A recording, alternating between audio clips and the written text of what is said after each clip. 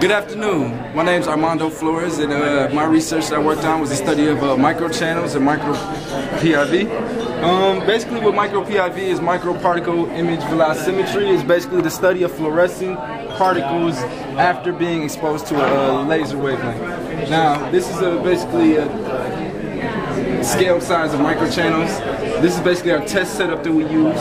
And now basically how it works is we shoot a laser beam, which are these two lasers. They go at different wavelengths, go through the excitation filter, which blocks off all other light emissions, outside light, illuminating light.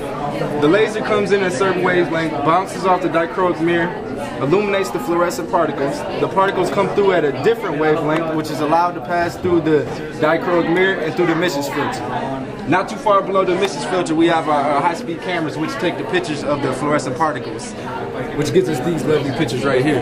Now basically, once we got these, we can create vector fields and basically study the flow characteristics that these particles obtain.